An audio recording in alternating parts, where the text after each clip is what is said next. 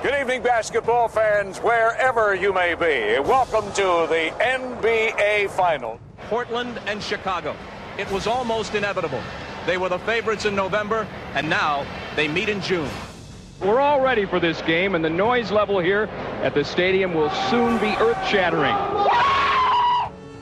It will be the great Michael Jordan and the Chicago Bulls going against Clyde Drexler and the rest of the Portland Trailblazers. Everybody wanted this series. Now it's here. It's a match made in heaven. What time is it? Do you have any questions at all? Just play the game. We'll referee. Have a good game, guys. Have a good series.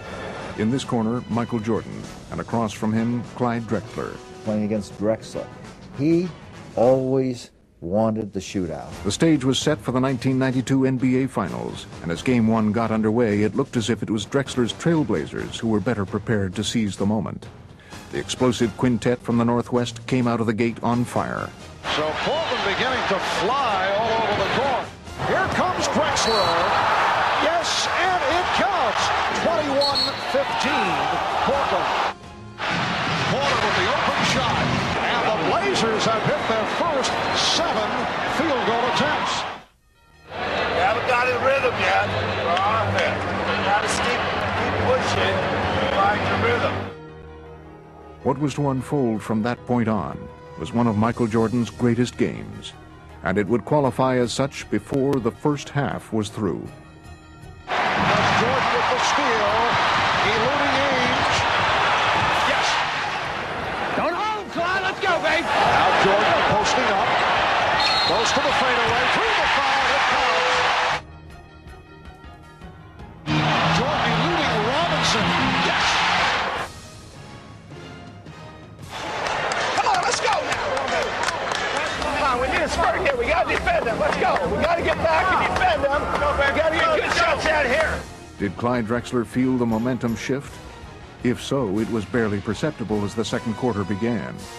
The Bulls had taken only a 3-point lead, but Michael Jordan had begun to feel the offensive rhythm his coach had sought, and Drexler was determined to throw it off. Lost the dribble off his foot.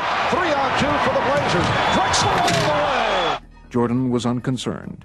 He had found his rhythm and his touch. But what would transpire over the next 10 minutes of play was noteworthy not only for the accuracy of Jordan's shots, but also for their range. Three-pointers had never been the hallmark of his game, but the opportunities were there, and he seized them. Jordan for 3. There's Pippen setting up Jordan wide open for another 3. He is hot. Said to Phil, do you see what's happening? And he said, yeah. We couldn't believe it. Boy, when you're hot, and when you're not, you're not. And that young fella is hot. I remember being on the floor during that half and a couple times catching the ball well beyond the three-point line and looking to the weak side and seeing Michael there and just throwing it to him, and it was, it just was an instinct. You just tell it was, you knew they were going in that night. Pippen, 2 men to beat, drive for the basket, puts the back, follow Michael Jordan! Jordan, with his magic carpet, threw it down. He's everywhere, he's everywhere. The crowd is in a frenzy here. 3-pointers from Jordan. What in the world is going on? And a Jordan flag, another three. Oh, no! I don't believe it. That is an NBA Finals record. 5 3-pointers in a half. Here's Jordan for 3. Yes!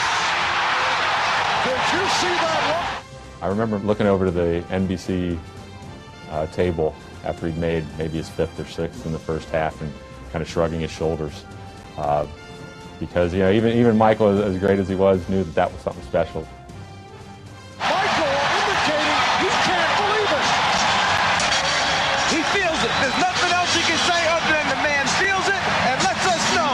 This is the greatest performance maybe ever in the single half, playoff, or in the history of this league. The rest, as they say, is history. The Chicago Bulls went on to defeat the Trailblazers handily in Game 1, and then went on to win the 1992 NBA championship. And on the way, the legend of Michael Jordan grew. It now was measurable by distance as well as by hang time. He had long defied gravity. In this game, he showed he could defy logic as well. What a start for the defending world champions of the NBA. I started running for that three-point line. I felt a great rhythm. It felt like a free throw, really, from that distance. The only thing you could just sit back and say, ah, and wow, and woo, and, just like a little kid out there, everything he threw up, he hit. He was hot, and we all knew it. He knew it, and he just was going to go out there. I don't think he was going to miss from 2, from 3, or from half-court range. He just had that feeling. And so, after a series that brought us one of Michael Jordan's greatest games, he and the Bulls celebrated their second NBA championship. It was a scene that would be repeated 4 more times in the years ahead.